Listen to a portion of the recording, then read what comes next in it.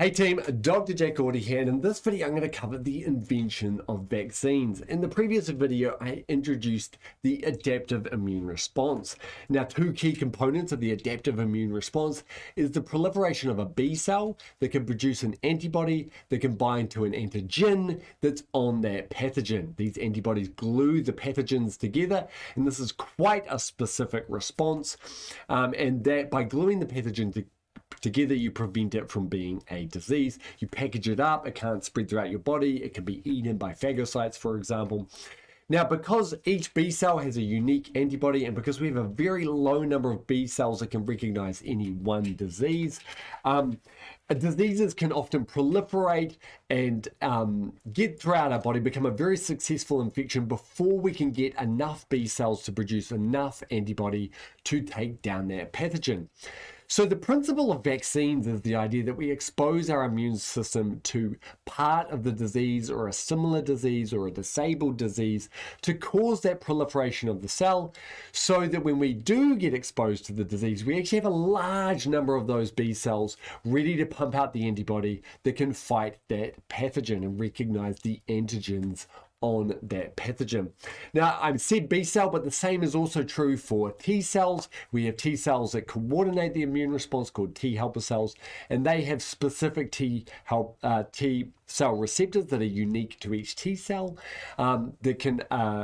that can recognize antigens from the pathogens, much in the way antibodies work. And we also have cytotoxic T cells. So by exposing our body to the antigen before we even get the disease, we go from a very low number of B cells and T cells and cytotoxic T cells that can recognize those pathogens to a high number of those cells. So when we do get infected with it, we've already got loads of those cells ready to immediately respond to the disease. So how do we come across these principles, and what was the invention of vaccines? Well, many attribute it to this guy here called Edward Jenner, who did some very famous experiments at the end of the 18th century and the beginning of the 19th century. But it doesn't actually start there. But let me start by telling you about the disease, the first disease that we ever vaccinated against very effectively. It's called smallpox. Here it is here. It's a horrific disease, as we can see. In fact, I would guess that Game of Thrones' dragon scale is based on the smallpox disease, because you can see it's very horrific and it affects the skin. There's two strains, variola major and variola minor, and the major strain causes 30% fatality and the minor version causes about 1% fatality. 30% fatality is a huge fatality rate for a virus. That is terrifying. So it's a DNA virus with a membrane envelope, and it replicates in the cytoplasm. This is all very similar to SARS-CoV-2, except for SARS-CoV-2 it's an RNA virus. But they're very similar, membrane bound, and they replicate in the cytoplasm. Now, everyone always talks about Edward Jenner, but actually that's a very Western-centric view. There were versions of vaccination all throughout the globe prior to Edward Jenner, right? And one example is in China in the 16th century, this thing called variolation. Now, if I step back one slide, we can see variola is the genus name of is the species name of smallpox. So this is where this comes from. So variolation is a smallpox method. And basically, you take scabs from an infected patient who was infected with variola minor. So it caused minor symptoms and it didn't cause fatality. So you take those scabs, those dry scabs, you grind them up into a dust and you insert them up the nose. So this gentleman is blowing them up the nose of this person here, and they breathe it in, essentially infecting themselves with variola minor. Now, variola minor, remember, has a 1% fatality rate, but the similarity means that we could build an adaptive immune memory through B cells and T cells, the proliferation of B cells and T cells. We can build an adaptive immune memory of the smallpox disease and then not get the variola major strain. There was already observations that you could not be infected twice with smallpox, and so By infecting yourself with a milder strain, you give yourself resistance to the more deadly strain, which was brilliant. It's a little bit like in today's world, the Delta variant of SARS-CoV-2 seemed to have a lower fatality rate than the Alpha variant, which was the first variant that came out of China. So, perhaps like the equivalent strategy, if we didn't have modern medicine and vaccine, the equivalent strategy would be seeking out someone with the Delta variant and infecting yourself with that to reduce your chances of getting the more severe variants of the Alpha variant, for example. We don't need to do that because we've got vaccines. The Delta variant still seems to have a fatality rate of about 0.25%, which is scary. That's still a scary fatality rate, but it's risky, right? Variolation is risky. You've still got that 1% fatality rate from variolation. And then into another player in the game here. So cowpox is a very similar disease to smallpox. It infects the udder of it, and here we can see an individual here. This is actually a modern example, an individual here with cowpox. You can see cowpox is a milder disease than smallpox, right? Look at that. It's a much milder disease, cowpox.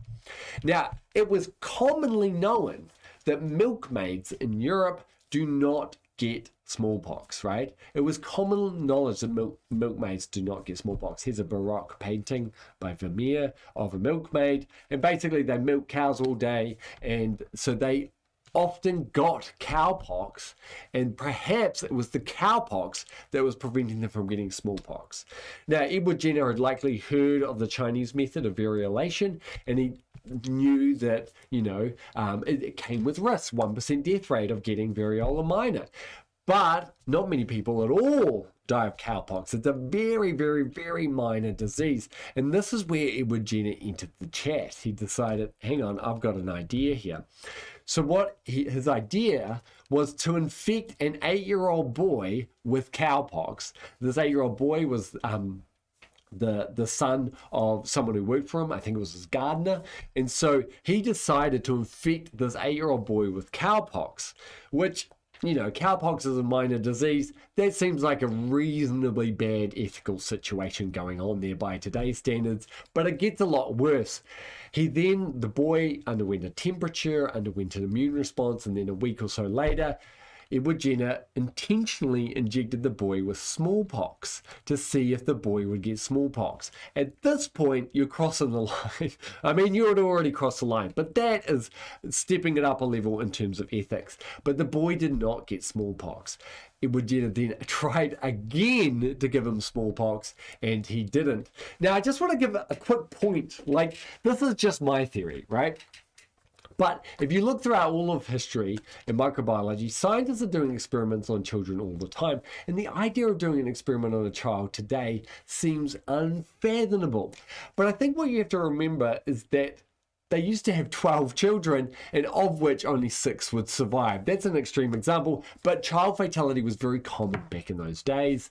And so perhaps I don't know, perhaps culturally it was more acceptable because children were dying all the time, and now because it's absolutely abhorrent, the idea of a child dying, it seems even more ethically, like it's never ethically good. But I'm just wondering, like, why did scientists seem like absolute monsters back in the day, always doing these experiments on children? And it's perhaps because their life had less value back in that day because children were more commonly dying. Anyway, that's just me thinking, total side note. Anyway, just trying to put it in a social context there, that maybe Edward Jenner wasn't as much as a monster because it was sort of standard practice back then. I don't know. Seems like a monster still to me anyway. Anyway, so it goes like this. Give the child cowpox, the disease subsides. The boy did get a fever, but the disease subsides. Then try give him smallpox, and try give him smallpox again. And what he noticed was he didn't get the disease, which was brilliant. This essentially led to the development of the Edward Jenner vaccine.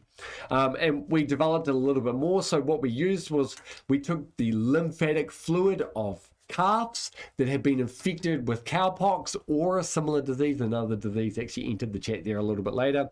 And you would freeze dry the lymphatic fluid that you could drain from a cow. Here we've got a lymph node getting cannulated, getting drained to drain that lymphatic fluid. They would freeze dry that, then they would inject that into people. They would get the very minor version of the cowpox, And the freeze drying actually helped disable the virus, so it was very minor reaction to the vaccine, and that prevented them from getting this incredibly deadly 30% fatality rate smallpox in the future. And in fact, it actually became a government act was passed demanding compulsory vaccination in Britain. In the act, it said every child whose health permits shall be vaccinated within 3, or in the case of all orphanages, 4 months of birth. So that's really young. They were all vaccinated by a public vaccinator going around, or some other medical practitioner. Basically, in England and throughout America eventually as well, it became compulsory to be vaccinated with the smallpox vaccine. And this actually led to a lot of pushback, a lot of the anti-vax movement. And so we can see it echoes throughout history. Science makes one of the greatest advancements of all time that is absolutely brilliant, prevents you from getting something potentially fatal. And people come up, conspiracy theorists and whatnot, and they do fear-mongering things like this to say we shouldn't get vaccinated, and instead we should put ourselves at risk of these diseases. But let's have a look. This is deaths caused by smallpox as a share of all deaths, right? So before Edward Jenner, 12% of all deaths were smallpox, right? So it's a huge burden, right? Of all deaths that are going on in London, 12% were smallpox.